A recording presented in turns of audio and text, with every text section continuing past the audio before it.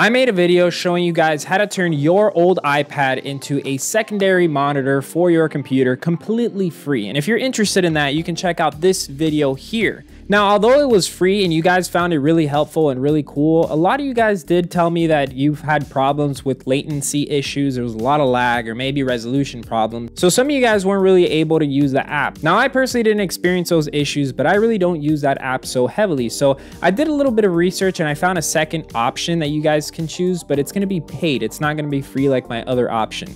And the app that I'm talking about is Duet, which is an app that allows you to connect your iPad to your computer using a lightning cable, which is the cable that you use to charge your iPad, via USB into your computer. And it allows you to extend your display and have your iPad as a secondary option.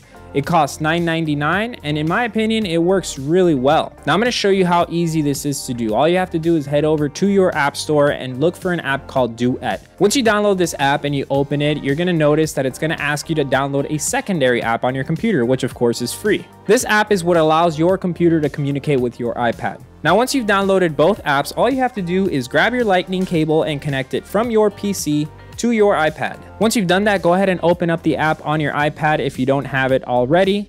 Give it one moment, and then just like that, you'll see that automatically it'll extend the screen. Now, we're not done. There's a couple things I want to tell you. First is when you open up the app on your computer screen, there's a few options under the settings that you can change. For example, you could change the frames per second, you could change the type of performance that it does, and you can even change the resolution. Keep in mind that when you increase the resolution on Duet, it's going to decrease the size of the icons on the iPad, but it's okay because all you have to do is simply right click on your computer screen and go down to where it says display setting. Now, the first thing you're gonna notice is that you're gonna have a number 1 and a number 2. These represent your monitors. So for example, number 1 represents my larger monitor and number 2 represents the iPad. So since I have my iPad to my left, I wanna go ahead and drag this over to the left and hit apply. That's gonna allow my mouse to travel from one screen to the other. Otherwise, you're gonna have it backwards. The next thing that I want you to notice is where it says scale and layout.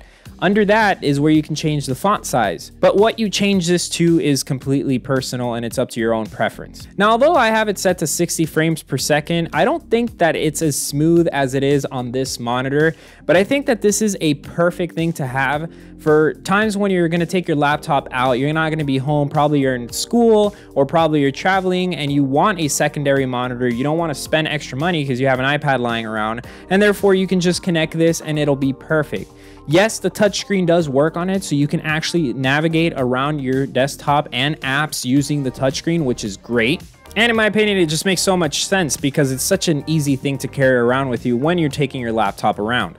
I also wanted to mention that there's a way to make this a wireless display. You don't need the cable, but it's going to cost you $19.99 a year. So it's not a big deal. I personally haven't tried it. I may make another video in the future if you guys request it, showing you how it works. I've heard that it works well, but I personally don't need that. I'm okay with the cable. But either way, for $20 a year, I don't think it's a bad option at all. Now, something funny that I wanted to share with you guys is that exactly 1 year ago, I made the same exact video that I'm making right now, except it was the free version that I was talking about at the beginning of the video.